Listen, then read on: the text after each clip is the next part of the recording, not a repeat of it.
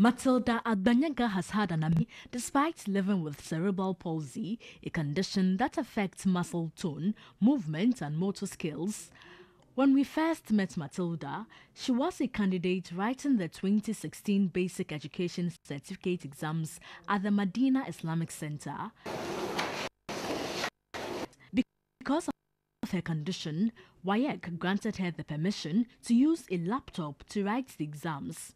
Matilda, how was the paper? It was a bit difficult. Because of her condition, she couldn't write mathematics because there is no any software that can help her identify the diagrams and then symbols that can help her work out all the other things. After BECE, TV3 followed up at Wassce, who assured they would work on providing a solution to enable students with special needs write exams with ease. Well, anything that the council can do to support special needs candidates will do that. So I think we'll take that into consideration and see what we can do, which will not benefit only her, but with other candidates in the future who have such needs.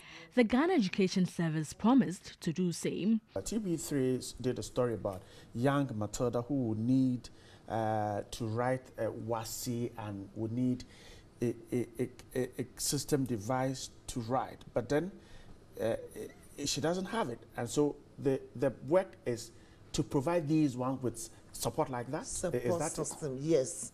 Yes, Matilda's case, she was not able to do some of the mathematics topics. So our division has also liaised with the special coordinator and then other stakeholders to deal with it. To get a specific and a special software for her. After the BECE, TV3 followed up at the computerized school selection and placement system, and Matilda gained admission to the West Africa Senior High School.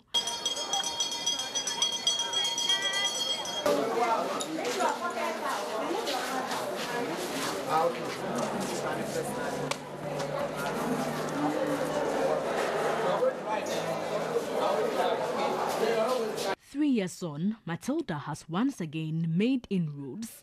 She's partaken in the 2019 Wassce, but with some challenges.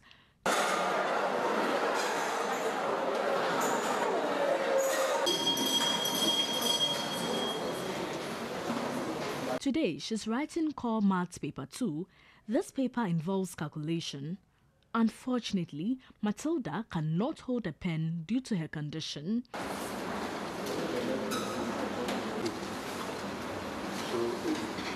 After 2 hours, 30 minutes, Matilda is disappointed she cannot write the paper.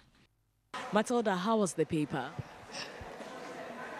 It was okay, but because of Wassce did not provide me with the necessary software, so it was a bit difficult for me, so I wasn't able to do it.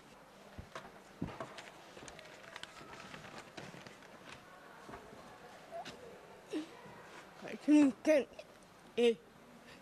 because you need to illustrate a Venn diagram. That's why I could not able to do it.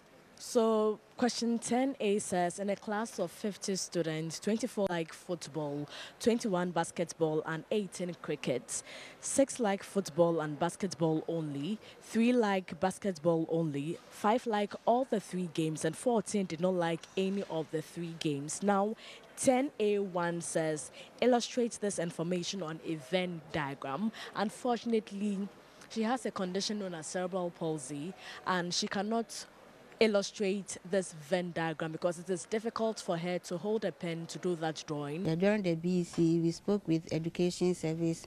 They told us that to give us an IT specialist who will help her install the software in her computer, but up to now, nothing has been done. I'm disappointed in Education Service because a whole Education Service in this modern technology days that we speak about, there's no mechanism for physically challenged people like this because they have the ability, so they need help. So if they talk about all inclusive and they don't do anything about it, then they are talking is not materialize, or their talking is not useful. It's the same challenge she faced at the JHS level. The same challenge she's facing.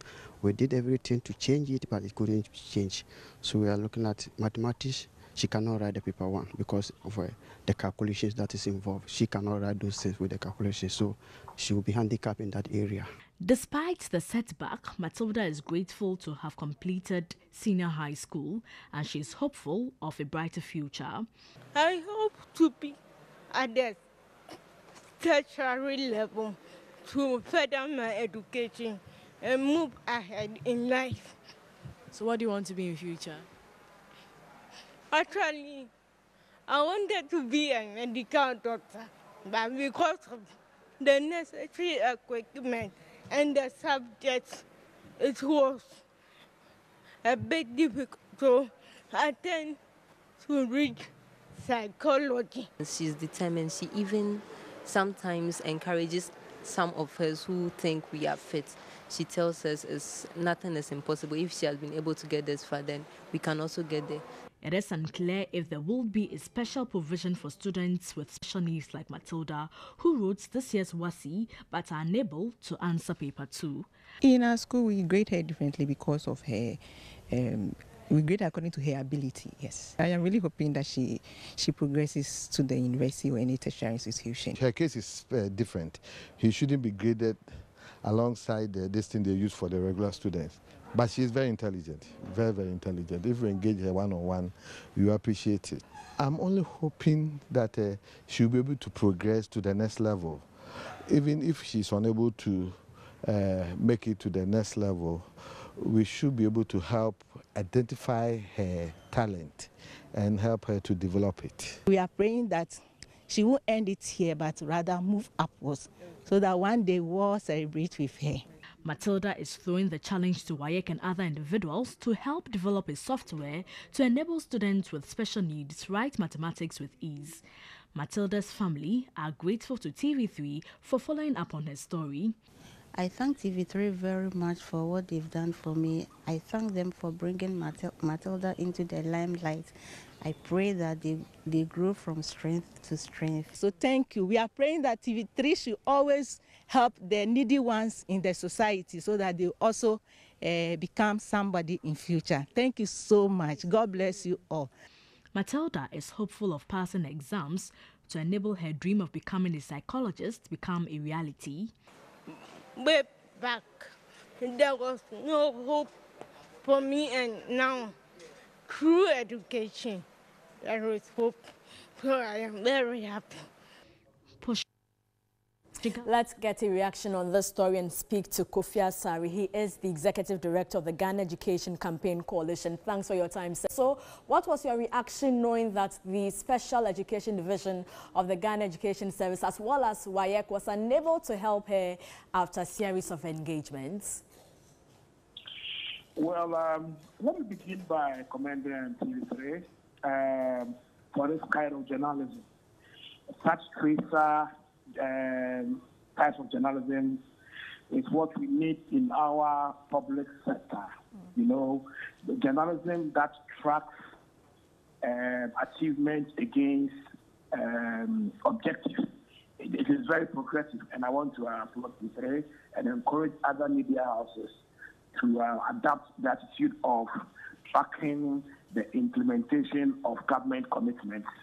Now, let me move on to say that, you know, our attitude as a people, and this is not only government, our attitude as a people have always been to just one of showing remorse to persons with disability. We have not prioritized their needs. As a people, that is how we are. And this attitude and practice has cascaded all the way to the national level into our policy regime, to the extent that the Ghana Education Service and the Special Education Unit keeps paying his service to special education. You know, anytime you raise issues of inclusion, anytime you raise issues that affect children with physical disabilities, blind children, deaf children, unions will quickly come on the offensive, on the defensive, and say that we have ABC.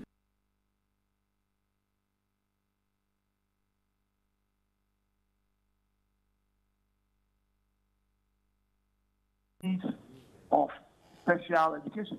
Look at the situation we are finding ourselves in.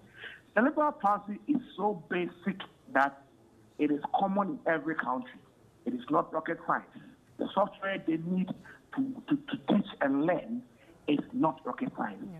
But you see, because the commitment is not there, and the service provider, that is the Ghana Education Service themselves, know that the resource is not there and the commitment is not there, they keep paying lip service to the issue. So far as I'm concerned, the GES's budget for inclusion reduced. It has been reducing by the years. It's about 0.36 or 2% of the education budget. You know, so it tells you that in terms of quantum of resources being committed to special education or inclusion, government commitment is inclusive education is a priority. All right. It's only a service that we need to hold accountable and keep pushing until government begin to realize that the citizens are not happy. They need to show more true commitment towards inclusive education. Now, she wasn't able to write mathematics paper 2, and maths is an essential requirement before one gains admission to the university. Do you think people with special needs like Matilda, who were unable to write mathematics paper, should be graded differently? Of course, of course. Because one of the basic tenets of inclusion is that, you know, because we are all not the same, we have different abilities, and so we cannot be graded alongside them. There's always a different way of grading children with learning disabilities. Oh. And so we expect that the West African Exam Council, being cognizant of the fact that the resources for children with learning disabilities are scarce and are not available in this country, should have a more equitable way of assessing them. And in this case, Matilda's mathematics and other subjects that she managed to sit for, given her disability and the lack of support from the Ghana Education Service. All right. Thank you very much for your time. And Kofi Asare is the Executive Director of the Ghana Education Campaign Coalition.